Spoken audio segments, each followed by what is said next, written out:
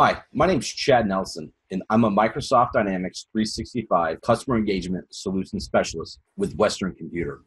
In this video, we're going to review the holiday schedule for customer service.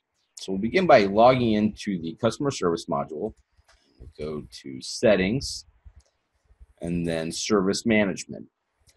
And then under Service Terms, you can see Holiday Schedule.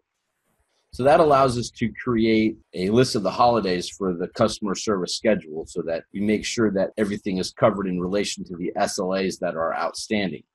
So I've gone ahead and mocked one up here, so we'll call this the 2019 holiday schedule. You can see I've got Christmas Day here, so we'll begin by, we'll add another one here. We'll call this, we'll do Christmas Eve. Christmas Eve.